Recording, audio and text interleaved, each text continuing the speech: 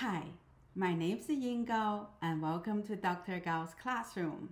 I'm a professional philosopher and I love classical Chinese poetry. I have been translating classical Chinese poetry for the last few years with a colleague of mine, so I would love to share my knowledge with you. Your enjoyment is my command. Today, I'm going to translate and analyze two poems about romantic love, one by my favorite poet Wang Wei.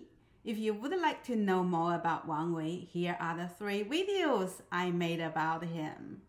The other one is by the great poet Li Bai, and here are the 2 videos I made about Li Bai. I also made 2 videos about the possible rivalry between the 2 poets. Here they are. In my next video, I'm going to introduce another poet. He is one of the best poets known for poetry on romantic love from Tang Dynasty. His name is Yuan Zhen, a scholar official from an aristocrat's family. The royal family Mulan used to fight for 300 years earlier. If you would like to know about Mulan, here are the 2 videos I made on the poem that the Disney movies are based on. If you're new to my channel, please check out my other videos on classical Chinese poetry, philosophy, and medical literature. If you like the content of these videos, please click the like button and subscribe my channel. I also offer one-to-one online lessons for these subjects. So if you would like to read the original text with me, please contact me. Here's my email address. Now, let's look at the 2 love poems. The poem by Wang Wei is a short one. The title of the poem is 相思. 相思 is a term specifically referring to the emotions related to romantic love, such as longing, yearning, and missing, or melancholy a person might have for his or her love interest. For instance, 相思病 literally means love sickness. There are also things that are symbolic for romantic love, such as 相思豆. There are several kinds of pea or bean got the name of 相思豆. The most valuable one is the pea commonly known as the red lucky seed, grown in the tropics. It is highly valued for its heart-like shape, representing romantic love. There are also other kinds of peas or beans used as symbols for romantic love. They were used in jewelry and sent to loved ones as gifts. 红豆 mentioned in this poem refers to any of these kind of peas and beans. Now, let me read the poem in Chinese. 红豆生南国，春来发几枝。愿君多采撷，此物最相思。Now, let's look at them line by line. 红豆生南国，春来发几枝。红豆 refers to the rosary pea. 生 means grow.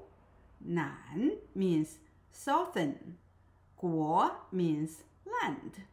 Since there are several kinds of 红豆, and rosary pea is the better known one in English than the other peas or beans. So my colleague and I just translated it as rosary pea. 春 means spring. 来 means come. 发 means sprout. 几 means a field. 枝 means twig.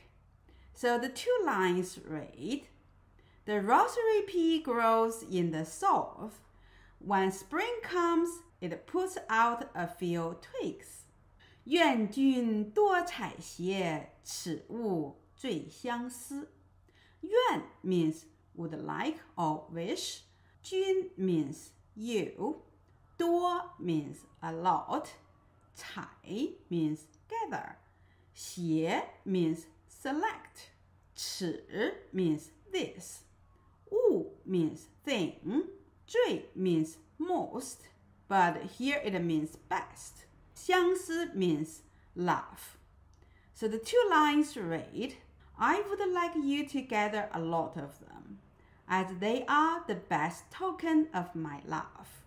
So this poem uses the simplest language to express the most profound emotion, and it is just so easy to remember.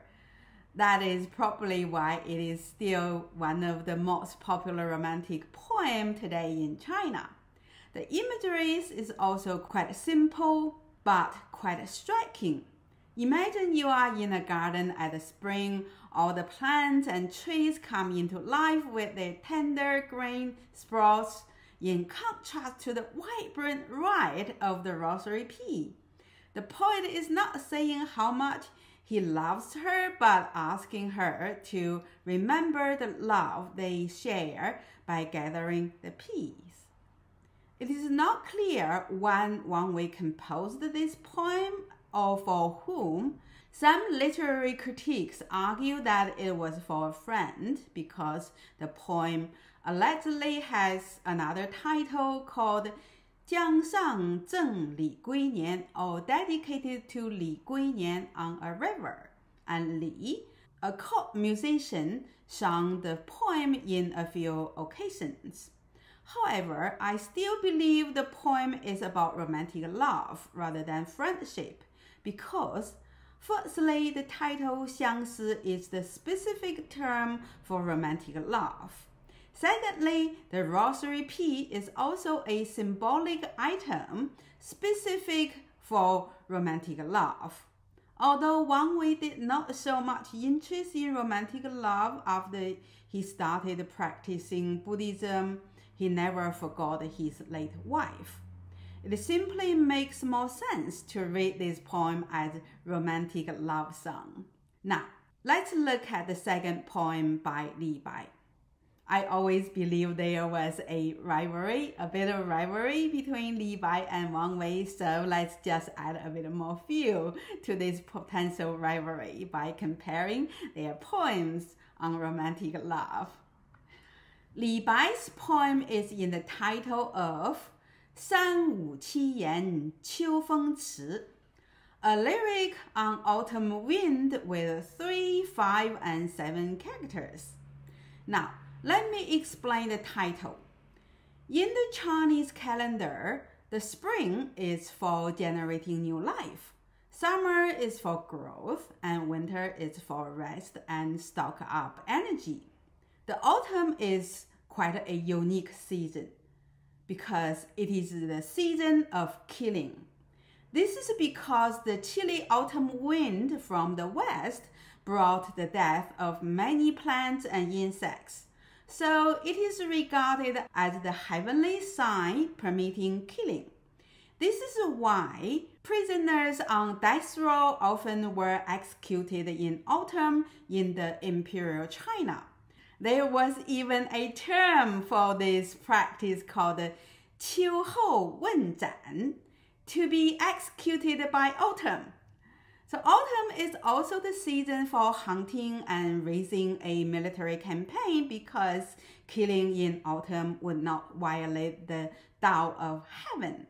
Even today, autumn and early November are the time to execute prisoners on death row in China. On the other hand, spring was the time to pardon prisoners on death row if the emperor would like to show more generosities. So, if you are smart, do not commit a serious crime before autumn. Of course, one should not commit a crime at any time of the year. So, for many scholars, autumn is the season to mourn the death of many forms of lives. Another cultural significance is not based on the Chinese cosmology, but based on cultural tradition. A poet from early Warring State period named Sheng Yu composed a poem in the title of 九变, or the 9 apologies. The poem is very, very long. It lists 9 aspects of why autumn is such a sad season. It would be too much to even summarize all of the 9 apologies here. The relevant themes related to Li Bai's poem are that the generic melancholy one feels about all the thriving life form of the summer are gone, and that one is separated from the loved ones and could not unite with them, even though this is the season for family reunion. If you recall my video on Moon Festival, the Moon Festival is for family reunion for all the Chinese. And the other fact is that many scholars set off to the capital during the autumn for the National Civil Service examination to be held in the spring, so it is also a time that the family were separated. Now, let me read the poem in Chinese.